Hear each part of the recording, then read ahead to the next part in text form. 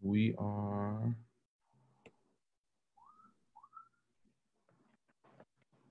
I believe that we are now live, sir. All right. All right. So,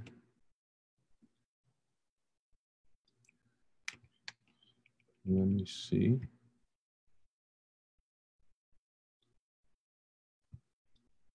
How's everybody doing? I'm here live with my man, Dr. B, Dr. Brian Leander, and it's important that we set the tone right. So here you go, sir.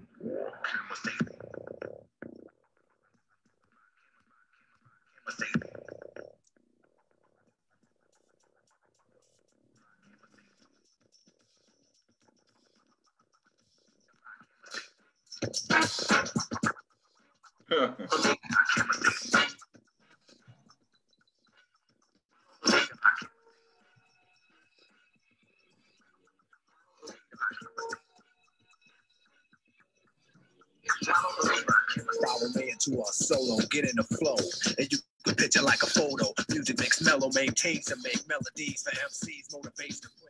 All right, how's everybody doing? This is Dr. Brown. I'm here with Dr. Brian Lee. And the title of our discussion today is Follow the Leader, examining best practices for educators as well as religious leaders during a crisis, pandemic, however you like to title it. So the first thing I'd like to do is to introduce to you my OG, my brother, Dr. Brian Leander. Dr. Brian Leander, if you could please introduce yourself and give us a little bit of your history, your background. Sean, it's good to talk to you with other people listening. This should be interesting. So the first thing I'd like to do is introduce to you my old. Sean, I'm hearing a read back of what you just said. That's why I paused. We good? A little bit of the history of your background. Okay, I think we are. So, okay, introductions, right? I have known Sean for Hold over on. 20. I'm doing something wrong. Okay. You're good. Go. Okay. So I've known Sean for over 20 years, probably about 25 years. We go back to being part of the same church family. My background is that, at least my educational background is that I had an epiphany about, I guess, 15 years ago that led me to studying leadership. So my master's was at a Jesuit school, actually Gonzaga University. Y'all know them probably because they have an extraordinary Division I basketball program, but they're actually a really extraordinary school. And embedded in that master's program was strong foundations around servant leadership. So that started me on this journey to understanding what effective leadership looks like, how to recognize it, how to develop it, became my pursuit. So following the work that I did the learning I did at Gonzaga, I really wanted to pursue leadership development and strategies for leadership development based on practices like servant leadership and transformational leadership. But I was prompted to study a little bit more, so I went back to school and did a PhD in organizational leadership. And that refined even more of what my thinking about leadership looks like. And I started to theorize about the converse of leadership, which is, in my estimation, misleadership. Maybe I'll talk a little bit more about that if it's in the context. But yes, there is leadership, and then there are practices that look very much like leadership. It's like a counterfeit bill, and we categorize that as misleadership. Anyway, so leadership development became and is, I think, my focus. I think it's really where I stand now, both in the academic realm and where I stand in the Christian realm. I'm a believer. I've been a believer for, again, over 20 years. And I think that my calling is around developing the next level of Christian leaders, particularly around the issue of social justice. So I'm at Adelphi University in the role of manager of training and development. I manage training and development for all the faculty and staff at the university. I'm an adjunct there as well as, and also at Evangelical Theological Seminary. That's about as much as I want to share. Oh, I'm married 24 years, almost 24 years, and have three lovely children that are on. I think they're on here. They might chime in at some point.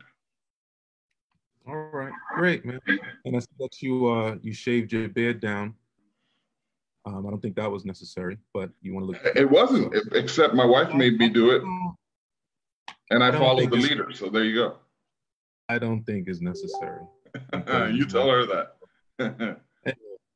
So you're born and raised in Brooklyn, correct? No, I was not. You're not. I was born in Guyana, and my family migrated to Brooklyn, Crown Heights, during the 70s. I was an 8-year-old. So I grew up in Crown Heights during the 70s and 80s. Wow. Okay. And you've been a disciple, I would say, for what, about 28 years, yeah. Right. And just for everybody that's looking on, when I say disciple, I don't mean necessarily membership in a specific congregation. He's a God-fearing Christian that happens to worship in a different congregation. I believe it's Hope Long Island, yeah. Hope Long Island, which I think is awesome. And I just want to say, man, everybody, young Black men who are looking, everybody needs that older brother, that person that you can look up to and aspire to be like.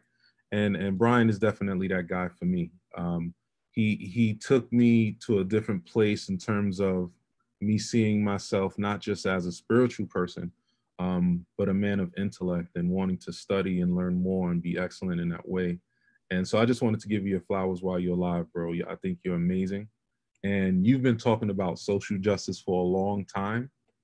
And there's a lot of people who paid a very heavy price for speaking about it in different circles. But it's great to have this platform so we can have a different type of conversation. Yeah. So help us out. There's people who fear and love God, and we are going through this, and we do not know what to do. We want to pray and trust, but we want to do more. We feel like probably we're in sin for wanting to do more. Sometimes we feel like we may be treated a certain way if we do more than just pray and trust. What are your thoughts about what Christians should be doing or feeling in this moment during the crisis? Wow. First, I've got to tell you, I'm a little stunned that anybody should feel like they're in sin because they want to do more. And I almost want to explore that. I mean, where is that coming from? And maybe we will at some point. I don't think that's what the issue is. I think there's a yearning. There should be a yearning on the part of every believer for the cause of justice. I'm more concerned about the Christian who does not feel the same yearning. And here's why, and I'll have to share a PowerPoint with you, okay? I want to share some slides. Is that all right? Yeah, sure. Just whenever you get a moment, just enable me to share my screen. You're good. So this is the only part. So sometimes when, answering questions like this, I have to go back to some things that I think are really foundational. And so I want to do that so that you don't think that I'm just pulling things out of the air and making things up, okay? So this is how I'm going to choose to answer this particular question. So as I said, there should be a yearning for justice in the heart of every believer. And the reason for that is because it's a yearning that God has, and he places it on our hearts. So feel good that you feel bad. You should be feeling this sense of, I must do more, because I think that's calling. That's the Holy Spirit prompting you to do more. And I think the frustration is, well, what does that more look like? And I think the frustration sometimes comes also when we're looking to our leaders to tell us what that more looks like. And I think there's another level of frustration too when those leaders we look to do not have the same prompting and yearning that we do. I hope that resonates with some people. So, you know, for the believers on this call, let me just kind of tell you that God is yearning for justice. And so here's how I frame this. When I look back at the Old Testament, I look at the founding of the nation, of the people of God, right? Israel, Judah, the founding of them. There were some founding principles that God insisted upon, core values, as it were. And one of them very strongly was justice. You know, I won't read my PowerPoint slides. I know you're reading them. I want you to read them. But I do love the one in Proverbs, right? The exercise of justice is joy for the righteous, but it is terror for the workers of iniquity.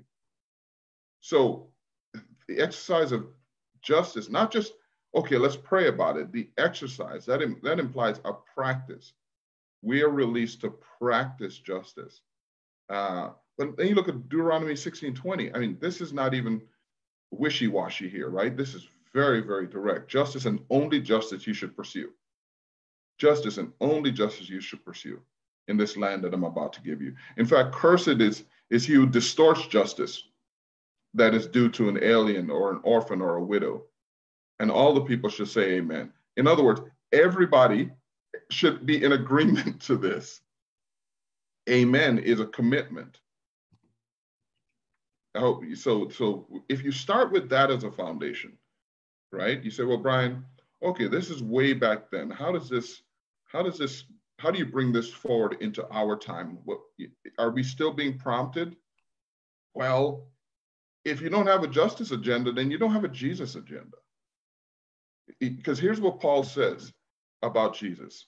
He came and preached peace to you who were far off, and peace to those who are near.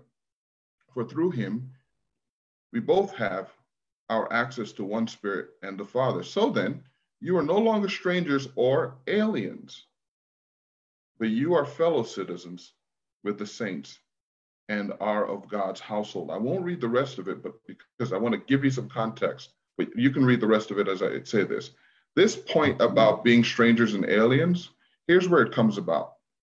At the time that Jesus was born into that community, there was an alien class. There were a class of people who could not get full citizenship in the community because they didn't have a genealogy, or their genealogy record didn't connect them completely to Adam.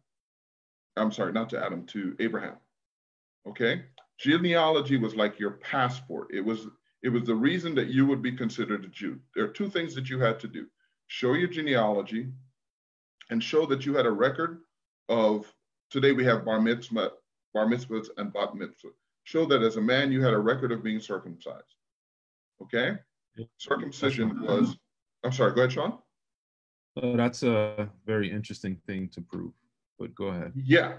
So somebody in the family would confirm that you had it done. And this is why Paul talks about cutting off the sinful nature, by the way, that whole vision of cutting off, that illustration. Anyway,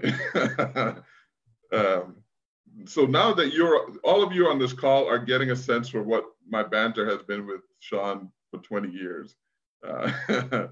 Anyway, so you had these first class citizens, and then you had what were considered aliens. And you and me, Sean, will probably be considered aliens.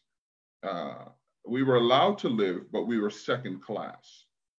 Now, we could have been proselytes. So let's say that we converted to Judaism. Now we're living according to the law.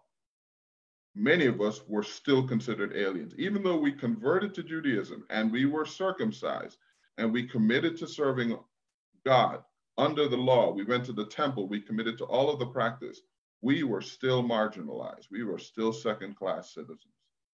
That's the construct that they were operating under. So when Paul writes this to the church in Ephesus and says, look, you were once aliens, they know what that means. It's like today, someone saying to Americans, you were once Black people, but now you no longer are marginalized.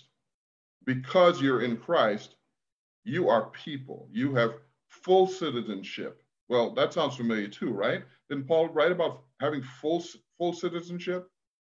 So that's where this is coming from. But you are fellow citizens here. There's no first class, there's no second class, there's no Jew, there's no Greek. You know the scriptures, you know he's talking about that. So that's the context. Jesus had a justice agenda, and that is bringing everyone into an equitable and equal relationship with God, not only in heaven, but here on earth. So if you're yearning, if you're right now on this call and you're going, I feel a stirring in me, and this is making me angry, and this is making me want to do something, then give credit to the Holy Spirit. He's still alive and he still has work to do, and maybe he wants to do some work through you. Question. So now, because I have different people on the call, and that's very clear if I'm Christian, that justice is Jesus's agenda, and to not act is going against Jesus's agenda. What about educators, right? So you have teachers who work in the educational system who sometimes feel like we just to be clear, we have white people on the line, Latinos, principals, superintendents, a bunch of different people, parents, and they kind of feel like, well, that's all well and good, but that's not, you don't do that in the classroom. I'm here to teach math. I'm here to teach algebra.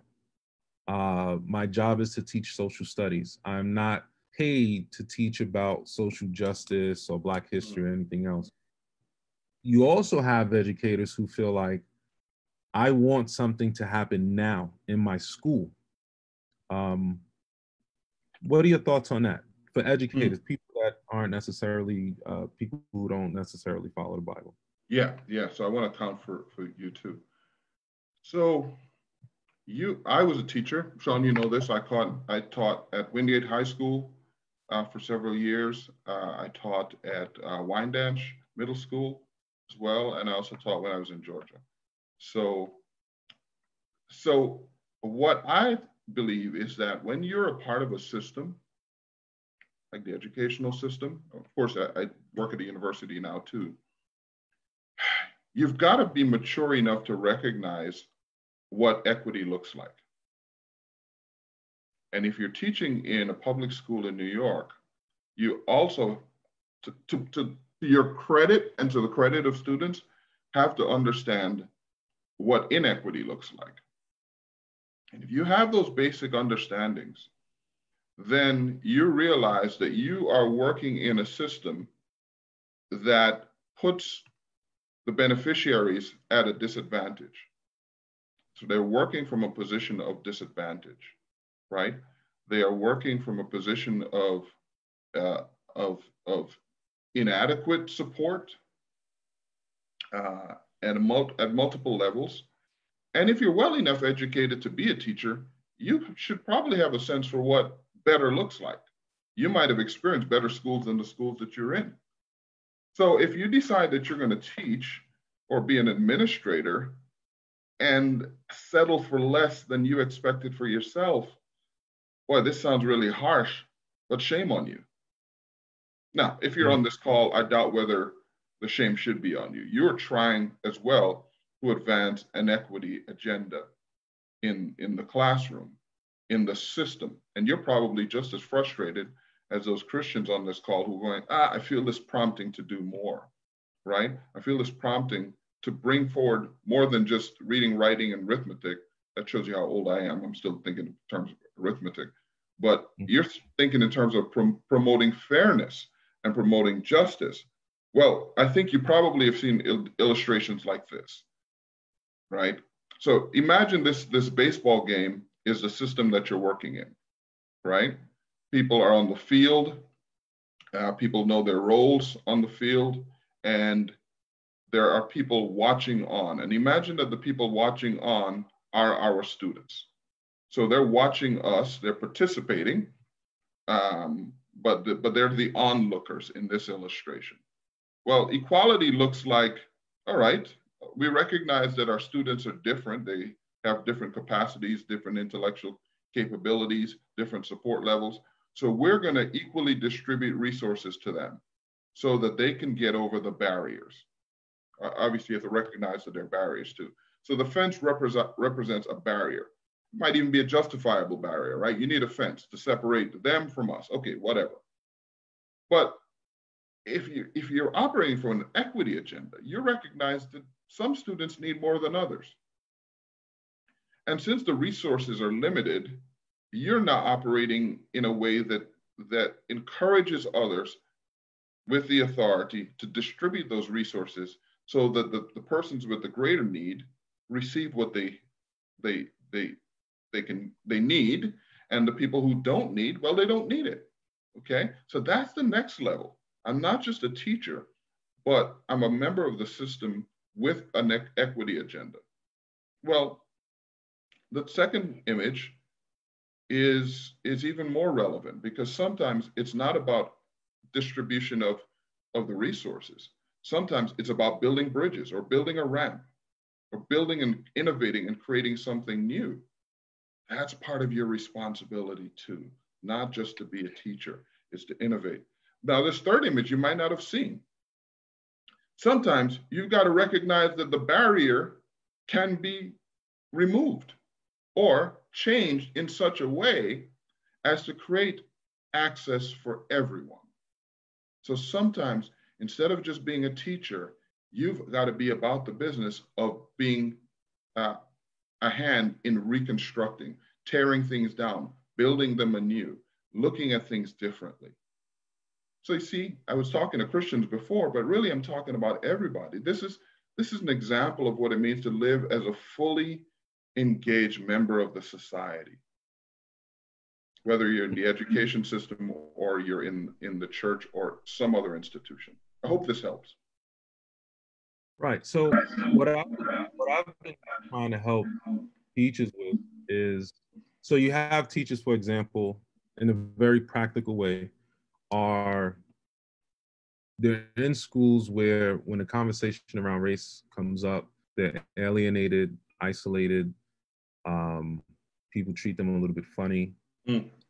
I've seen it. You know, I'm not going to go into details, but friendships, you lose friendships. This is in the educational system and also in church, right? When you start to talk about race, things shift. And we agree, yes, we need to make sure that everyone has access and that we're talking about it. But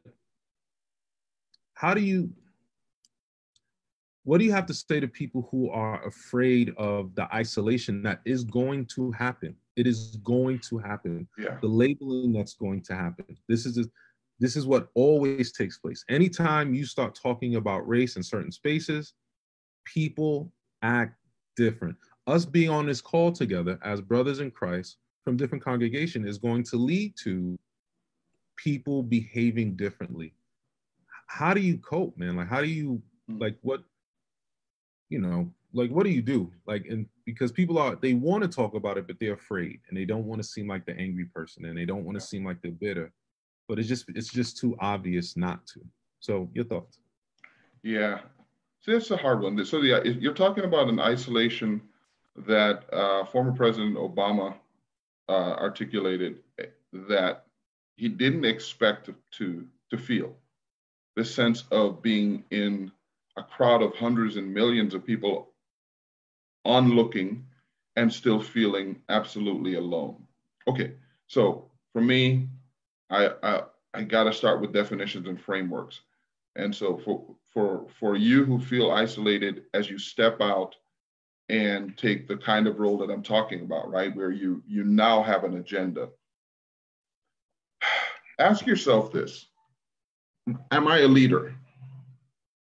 I think it's important because if you understand that you're a leader because you're willing to step out into these spaces as boldly as I'm prescribing, then you'll find some comfort even in your isolation. Yes. Right?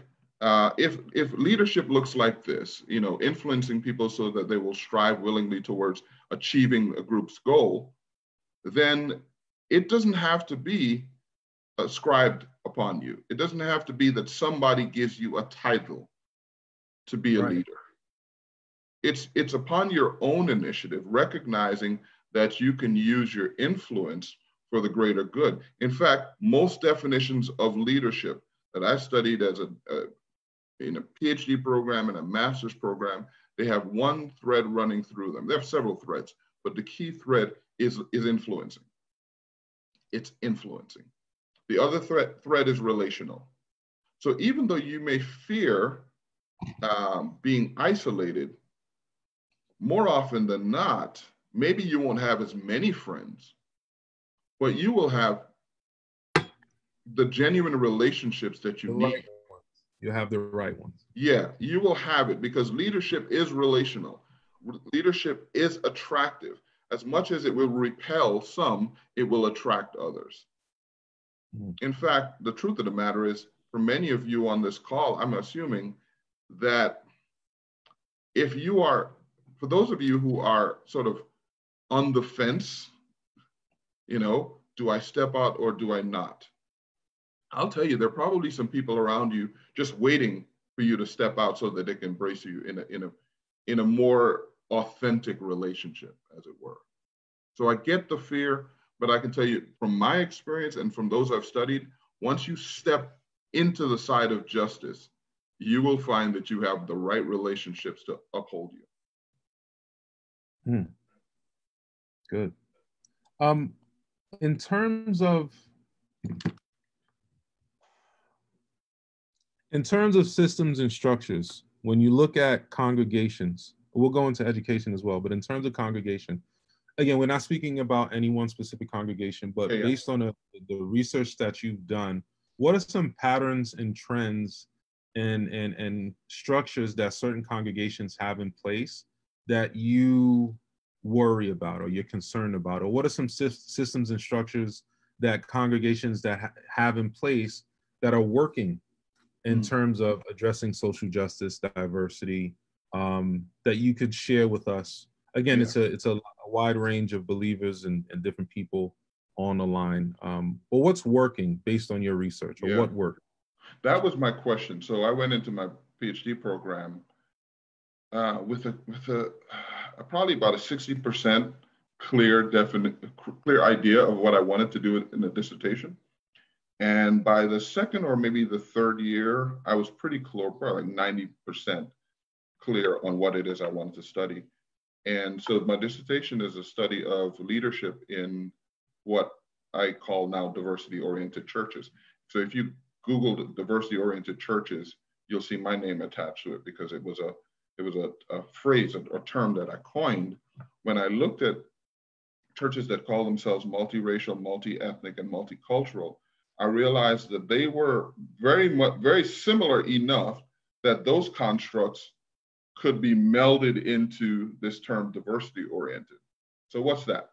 Diversity-oriented assumes that the nature of the church in North America and in many other places, to be quite honest with you, is not towards diversity. It's towards sameness and similarity and homogeneity, right? In fact, there's some principles that a lot of church denominations embraced through the 60s and 70s and even the 80s, called the homogeneous unit principle. And it basically said that the best way to evangelize and to build a church is to build it among the same groups or same people groups. And it was derived from an observation of church building in India, where we have caste systems.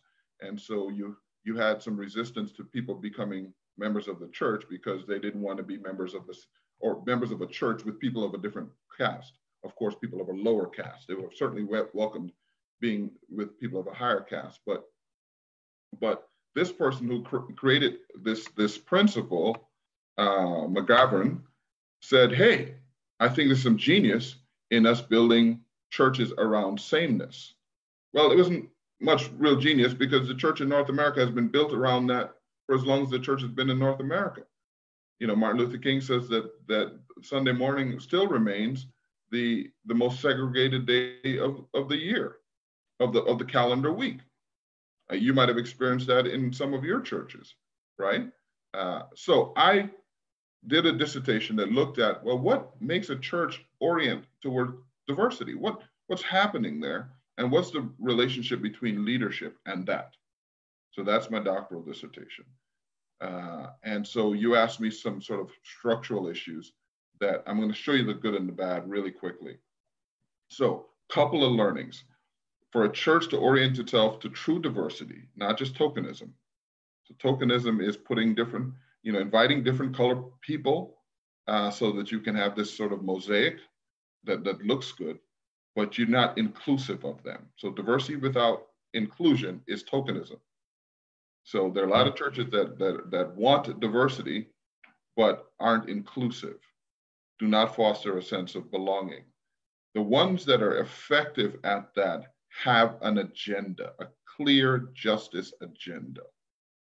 They see diversity, inclusion, and equity, all of those things, as connected to Jesus's justice agenda. So for as much as they want to break down the barriers of race, they're breaking down barriers wherever they're erected. They're looking at scriptures, like when Paul talks about in Ephesians, tearing down the walls and barriers that divide us. They're taking that to heart. They're taking the idea that we should be a ministry of reconciliation to heart in their practices, in their structures, in who it is that they hire as leaders, is who it is that they recognize as leaders, how they develop their leaders. It becomes a part of how they do business. The culture. Yeah. And I'm sorry, say again, Sean? You're talking about culture. The church's culture is geared towards tearing down divisions, not just in one specific time period, but it's just a part of their agenda throughout, is what you're saying. Yes, it permeates the agenda. So again, we're going back and forth between religious settings and educational settings. As a principal, as a teacher, as an administrator, I've sat through several trainings around diversity. And, I have an excellent superintendent I work well with, and the central office is great. So if any of you guys see this, don't try and write me up. But we was working with Glenn Singleton, and he wrote a great book called Courageous Conversations. And relationships changed, like people started to push back, and, all these different agendas started to come up. And, creating systems and structures in the DOE, from my experience, there's a lot of red tape, and there's a lot of, concerns around whether this is an appropriate place to have those conversations. But for me, anyway, as a principal, and I'm proud of my staff, if you're not about that life, I don't hire you, straight.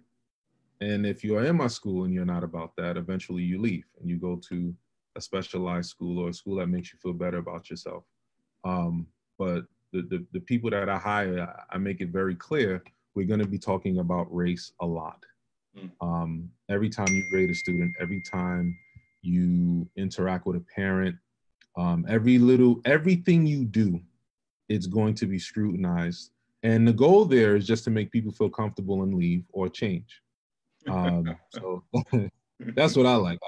I love to agitate. It's fun.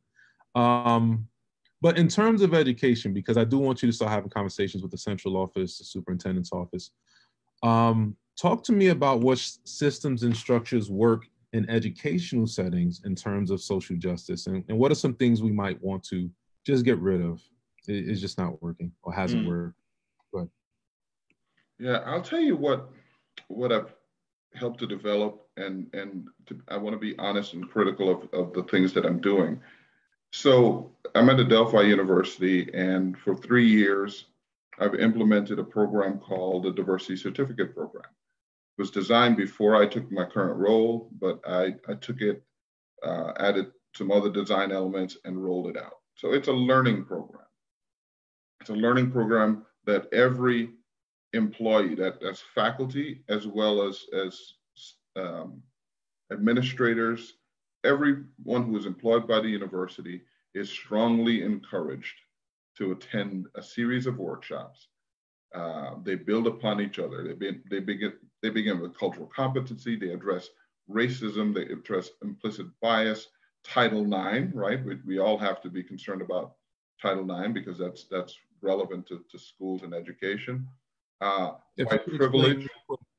Title IX, just, again, so people understand what that is. Oh, the Title IX essentially is the federal law that says that if you receive federal money for education, you cannot discriminate based on race. Actually, it started out as gender, okay, but then other classes were built onto it. That's essentially what Title IX is. So we now have this learning program. Well, Adelphi has received the HEAT Award. It's a Higher Education Excellence Award because of programs like this. Okay, that's all good and proper, but let me be critical of that. Although we're a university that has been really, in a lot of ways, leading the ways around diversity, equity, and inclusion, and you can see that in our culture. And here's the critical side of it. Once you ignite the culture and you say, this is what our values are, and you put it out there and you celebrate your wins, watch out, because it starts to expose your gaps. And I'm sorry, I'm going to be pretty academic about this, but it starts to expose, here's culture on my left hand, and culture is who we say we are or what we say we believe. This applies to educational institutions as well as churches. Who we say we are, what we say we believe, right? And climate. Climate is different. Climate is when you ask the people who are members of the group, how do things really go down around here? Right. Right? Yeah. And so there's a delta or a difference between climate and culture. And can I tell you, Sean, if the delta is small, in other words, if the climate is pretty close to matching what we say we are or who we say we are, there's usually peace, there's harmony, but it takes a lot of work to get there. If the delta is really wide, there's tension. Because you went ahead and said, this is what we really are, and the people inside are saying, this, we are not this, and it builds incredible tension. So well, let me ask about that. So, and I know you're probably going to go into this some more. Why is it so? I know for me, for example, right, I believe that I'm something that I'm probably not. If you ask somebody in my staff, they'll be like, yeah, he's a great guy, but I'm okay with it. Like, I don't mind. It doesn't bother me, like, because I in my mind, I'm not perfect as it is. My old students that are here, my teachers, they'll tell you he's far from perfect. But I'm okay with it. Why is it difficult? Because again, we're talking about leadership. Why is it difficult? Why is that conversation so difficult, right? Why is it so difficult from your experience around religious leaders and educational leaders? Why is it so difficult for us to simply hear you're not necessarily doing the best job? What is that? Like, I think, my personal take on it is I'm never going to do the best job in everyone's eyes. I can only be my very best self, and I'm not going to please everyone. And I take what you say with a grain of salt, but what you say is not the words of God himself, because you're a human being, you have bias, you have a certain perspective that kind of guides the way you see things. So, you know what? You said something I didn't feel good about, and I really dislike that. Let's have a conversation. I'll try and be better. It doesn't turn into, for me, it's rarely turned into, oh yeah, now I hate you, and now you're evil, and I have to figure out a way to fire you now because you hurt my feelings, or we're not besties. The majority of my, a lot of my staff are veteran teachers, and they rarely agree with some of the things I got going on, but it's done respectfully based on their experience. So I always wondered, like, what is that? I know that the easy answer is pride, whatever, but just your own thoughts. Like, what happens there with educational leaders and religious leaders? Yeah, I'm going to separate them because I think although they have a lot in common, here is one that deserves to be very distinctive. A phenomenon that I think is very distinctive among religious leaders is that they're placed on a pedestal that is artificial. It is not realistic, and that in some churches the only way they can get a ministry post is to demonstrate that they're okay with living on that pedestal. In essence, living a lie, living a false assumption about their own perfection, their own sinlessness. And I tell you something, that sets them up for the greatest fall. Yeah. Because now they're on this artificial pedestal, right? They can't allow themselves to fall. Right. It's painful to watch. Yes, it is. And they can't allow themselves to fall, but they're so isolated on the top of the pedestal that they cannot be reached, right? You and I can't stand there and break their fall. They're way above our heads. It's a prison of your own making, is what I say. Yeah, it's a false dichotomy. Yeah. And so the does that happen? Do you feel the same way? I'm sorry. Do you feel like it's the same way in terms of educational leaders or teachers? Do we also place ourselves on that pedestal, or like what? Because I've seen it. Like, is this competitiveness amongst educators to be like the best? And I always felt like that's very high schoolish. Like, I'm not trying to be at the cool table type of thing, but I don't know. But go ahead. I'm just thinking. Yeah, and I think that's what we all may have in common across both groups, is that our striving to be the best can also be self-isolating, right? There's nothing wrong with striving to be the best. Sean, I'd never flatter you, but I always tell you the truth about you. And I always say to you, and if you don't call me ever saying, I think you're better than I am. That's the goal in my relationship with the people that I mentor, is I honestly believe that you're better than me, that I get to walk alongside you and prove myself right. And maybe my ego's in that too, because I get to say, yeah, I knew him when. Mm-hmm. But isn't that the joy? But let's stop there. Isn't that the joy of leading, is to raise others above you and to be a part of that?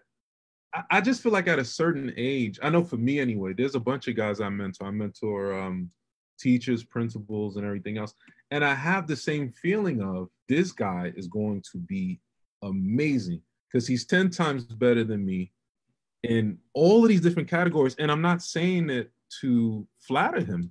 Like, I think about, there's a bunch of names: Dexter, Kyle, Matt, Rick, all these guys in education. And Kyle, for example, this dude is a poet.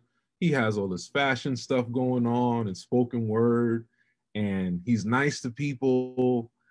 And I just look at him, I'm like, and he's spiritual. And I'm just like, you remember him, Jennifer and Euphosia's son. And wow. I just look at him and I'm like, he is amazing. He's the future. Yeah. I don't feel a need to compete with him in any way. I don't even want to. I'd rather just kind of be a part of his greatness. But I feel like, whether in education or in religious settings, for older guys, like, it's okay not to be on that pedestal anymore. It's okay. You're going to be all right. Give somebody the opportunity, raise someone up, and don't become the old sage on the stage. Yeah, It's but how to I tear always down felt. so that pedestal looks like a lot of the pillars that support the church systems. The idea of infallibility. You know, we think that we protested enough to be Protestants and then evangelicals and moved far away from the roots of Catholicism. We're not that far removed. We still brought some things along. We still have popes. You know, we still have piety. You know, we still have people who feel like their leadership is their right and their privilege. I mean, and then when the voices of the real leaders, right? Remember the real influencers, when the voices of the real influencers challenge that, well, what happens? The power from on high comes down upon our heads, right? So these systems, these structures have existed for antiquity. What you're seeing now in the public realm, let me talk about the climate that we're on. Why are we seeing these protests? Why are you and I and our children marching right now? I think there's a spirit of enough is enough, and there's a growing sense of a personal responsibility to tear down these structures, not to be tearing them down to be destructive, but actually tearing them down to be constructive. It's building something out of the rubble. And so if you're going to be a leader based on these definitions, these influencers, you've got to be willing to tear down barriers, but also to build something with them out of the rubble. So I wanted to stop right there. So the other thing is, you know, I have white friends whom I love, I care very deeply for, that have helped me along my journey, study the Bible with me, my brothers and sisters in Christ, co-workers, and sometimes I guess they listen to the things that I have to say. And I had this conversation with a friend of mine, and they're trying to figure out, what do we do, right? You know, they work in the Department of Education and they want to be a part of change, or they're in church and they feel kind of like, you know, I want to be a part of change. What advice do you have for white brothers and sisters and also white educators that are working with Black and brown children during this time? What's the best thing that they should do in terms of their leadership, their education, engaging parents and students? Sean, have you heard the saying, the more you know you don't know? You got your PhD now, right? And let me see if this is familiar to you. Wasn't there a part of that process where all the things, all the ways you learned up until then had to be blown up? See, the ways that you learned up until you got your PhD was, particularly in master's program by design, is that you learn the accepted theories and you learn how to regurgitate them and even apply them, right? Yes. And if you do that, then you have mastership. When you get into a PhD program, what do they teach you? Learn it and blow it up, because you have a responsibility to contribute to the body of knowledge. Theory is not complete understanding. It's the beginning of understanding. And you learn of the subjectivity and the nuance. Yes. And the variables, right? The variability of things. Yeah, absolutely. Okay. You got to understand that for most of people's educational experience, they never get taught what you got taught in a PhD program. To learn and then to deconstruct what they've learned. So if you've gone through a rigorous doctoral program, you get to this epiphany moment where you go, okay, I know a lot of stuff. And that tells me that there's so much more that I don't know. Yes. Okay. Now to directly answer your question. It is humbling.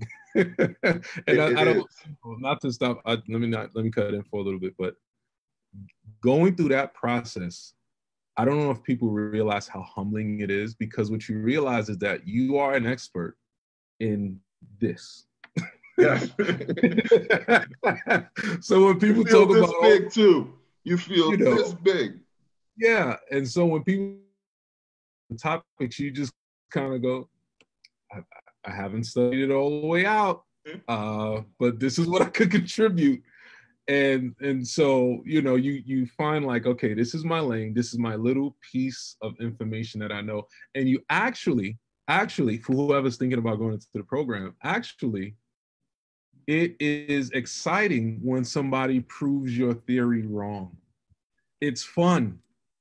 So when you know, study this thing out and then they give you a piece of information or a piece of research that you didn't look up, you're like, oh, great, this is great. And you don't get defensive about it. You're like, man, I'm going to add this to what I know. So it's a fun experience. Sorry, go ahead. So here's my belief. This might be an over exaggeration, but I'm being theoretical. I've lost the word. So here we go.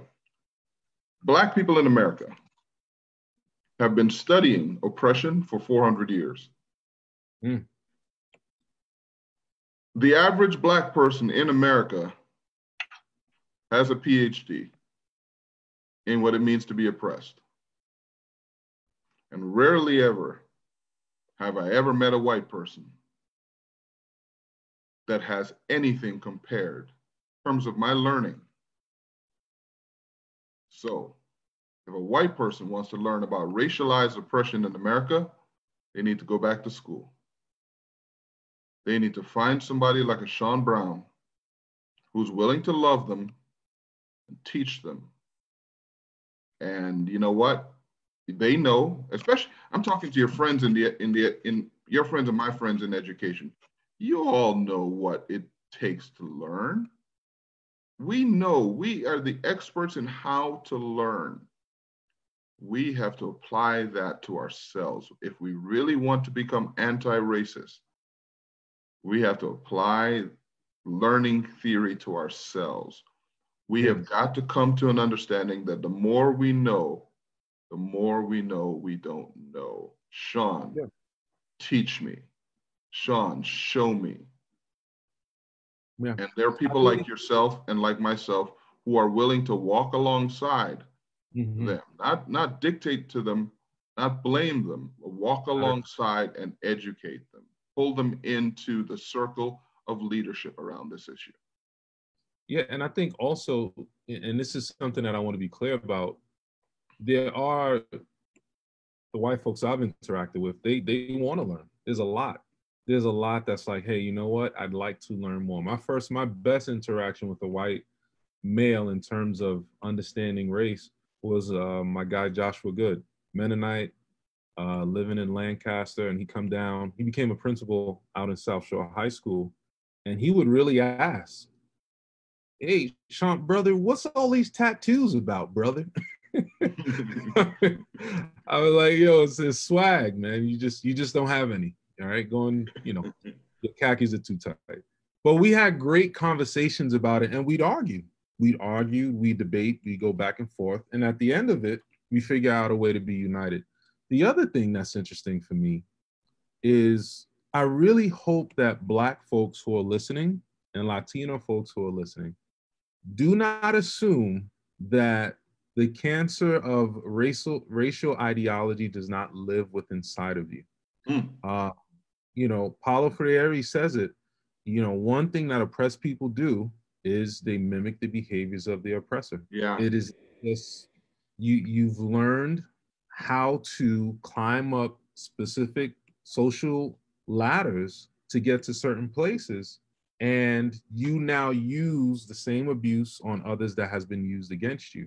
And you know, I don't know what your thoughts are on that in terms of Black folks, even Black or brown folks who really, they have experiences, they have a narrative, but that may also be infected in some ways. What are your thoughts on that for Black folks who, educators and also those in the religious circles? Like, for example, you'll speak to a brother and say, hey, bro, you know, we need to do more than just kind of praying and holding hands. We need to act. Brother, just, you know, trust, pray, you know, just dream. And then one day you're going to wake up and everything is going to be different. Or you speak to someone in the educational system that's black or brown. You say, hey, we need to act, we need to mobilize, we need to organize. And they say, yeah, man, but you know, that's not my job. You know, my job is to teach this thing. What do you think? What are your thoughts about that? So you reference an author whose seminal book was life-changing to me. So we should probably tell everybody who we were talking about. The book Pedagogy of the Oppressed. Everybody should read that book. Again, Pedagogy of the Oppressed. Another recommendation is this one, Divided by Faith. You read those two books, if you really want to learn and change your trajectory around the issue of racial oppression, I think you should start with those books. So COVID-19 has given us the perfect analogy. Sean talked about, you know, being infected. So virology is the perfect place to illustrate the impact of racialization on everyone who comes in contact with it. Let me just break some news to you. Everyone who has come in contact with racialization has it in their system. Yeah. Even if you're asymptomatic, even if you're one of them people who say, well, I don't see color. Well, one of the symptoms of racialization is color blindness. So you just told me you got it in your blood when you say that. Call on yourself. Yeah. Everybody is carrying it. It eats at us. So if you lock one of us alone in a room with a mirror, believe me, and I mean every human being who's come in contact with racialization, whether black or white, lock you alone in a room with a mirror for long enough, you're gonna start hating the way you look, because you're comparing it to some sort of ideal. You've determined in your mind that there are people who look better, it's a class of people or a type of look that is better than you. Guess what? You're manifesting symptoms of racialization. The symptoms vary. The symptoms vary from self-destructive behavior, self-loathing, to other loathing, or ethnocentrism, or prejudice. All of these terms intersect and live because this virus of racialization lives within us. So no one is immune to it, Sean. We're all infected. And, you know, we're going to wrap up in a little bit. And I just wanted to say a couple of things to you publicly while everybody is watching. I love you. You have inspired many. If you've been around long enough, you should know Brian. He, you know, now it's kind of cool to talk about these things, but he spoke about them way before it was cool.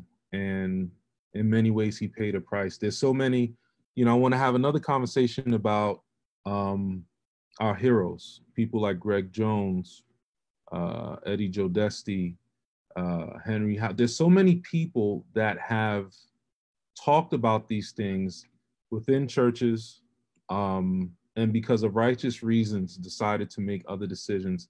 And I just wanted to tell you, I love you. Now, for a lot of us who are scrolling through, who needs a little bit of shucking and jiving, a little bit of entertainment, this is not that. This is about sitting and learning and listening. You can go back to your music or whatever it is at another time. But this is where knowledge is kind of created and understood. And I really do hope that, you know, if you get the chance, reach out to Mr. Leander. I'm speaking specifically to leaders. When you get the opportunity, look him up, speak with him, and see how he can help you. And it's always good talking with you, dude. I don't want to go too long past an hour, but you are a breath of fresh air. You are somebody that I try my best to imitate.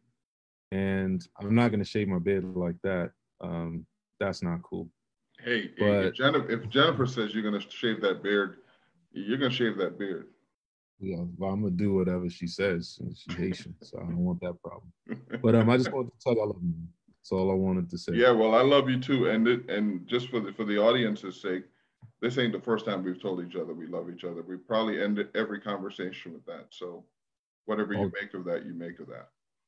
Oh, yeah. I love you too. I love you, bro. Take it easy.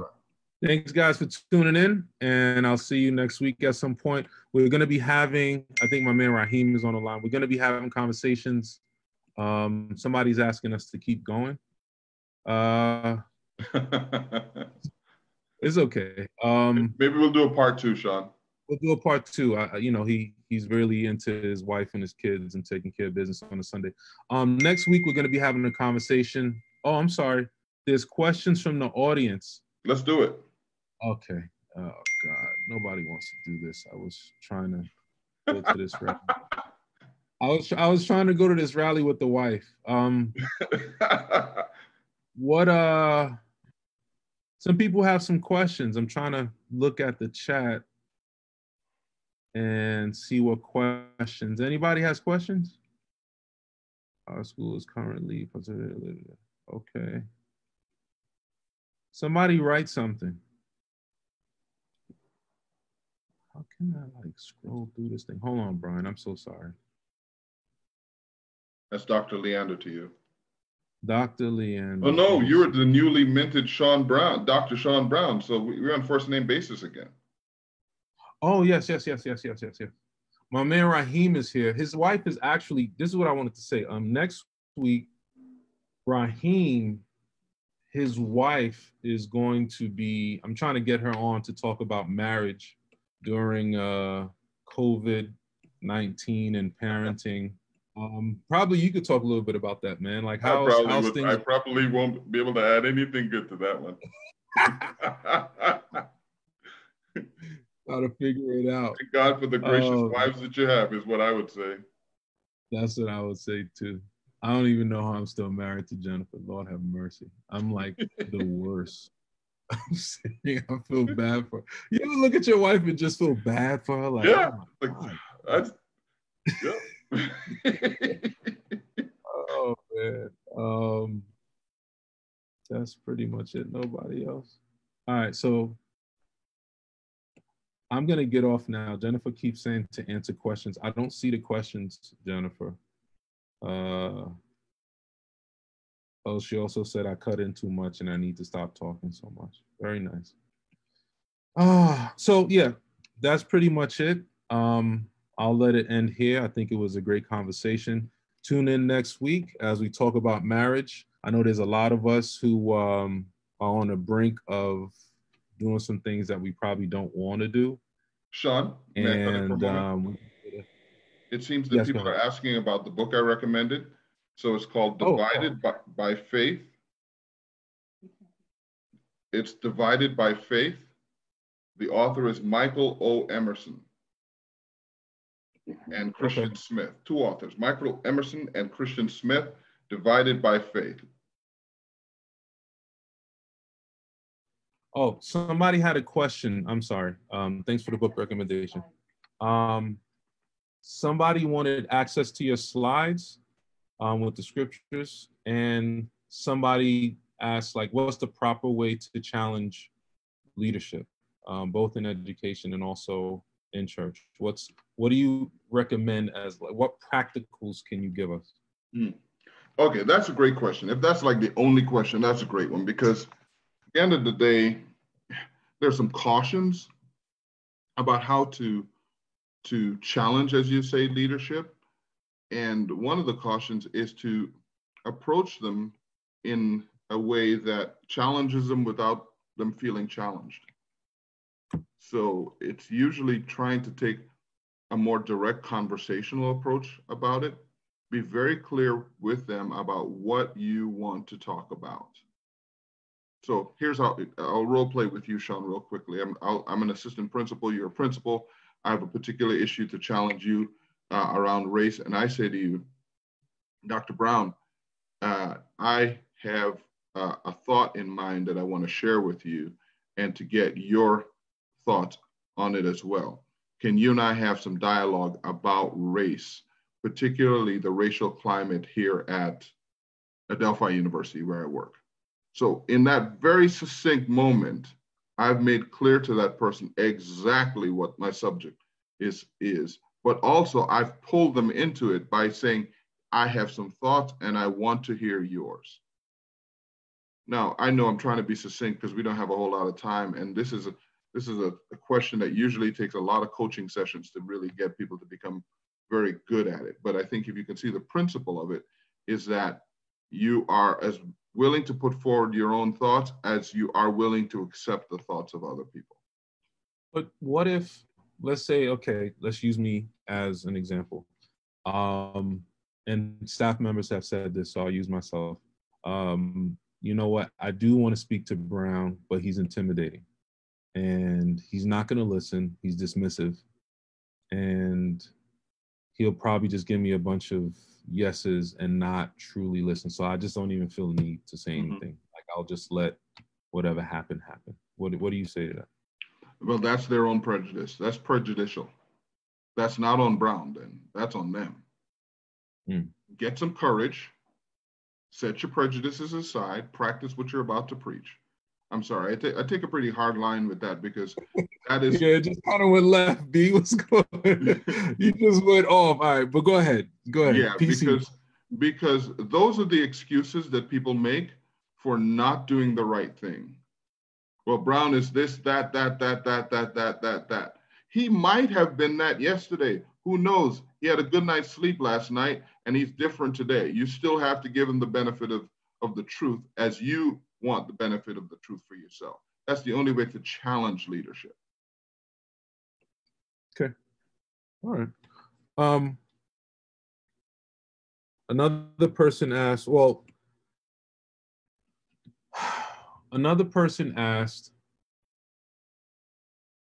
I don't want to say this, but another person asked, what if you have already been labeled as, and this is for, educational or religious settings. This person is divisive. This person is angry. They just want to fight. They, the way that they said this, you seem kind of aggressive. Like all of the different, all the fun phrases that, is totally masking another issue. But what do you say to that person? That, because it's easy to say, well, you shouldn't judge, but if you've been slapped 1,000 times for speaking, you can make a legitimate judgment. It's not healthy to tell people they shouldn't judge. If you're gonna judge, make a sound judgment. Telling people that they shouldn't judge is another way of oppressing them. We have been given, Jesus, I don't remember the scripture, but where he says, come, let's reason. He wants us to be able to reason with people. We've been given reason. That is what makes us different than the squirrel running around outside. So be reasonable. Use your ability to reason. But know that if people want to shut you down, their playbook in shutting you down is pretty easy to read. Labeling you as divisive, labeling you as a threat, labeling you and me, Sean, we're big bald-headed Black men, as being threatening or intimidating. We know what that means. Yeah.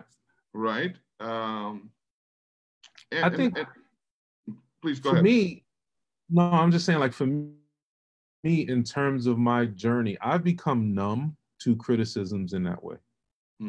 I literally do not care about any subjective opinion at all about who I am as an educator or as a Christian. I don't care.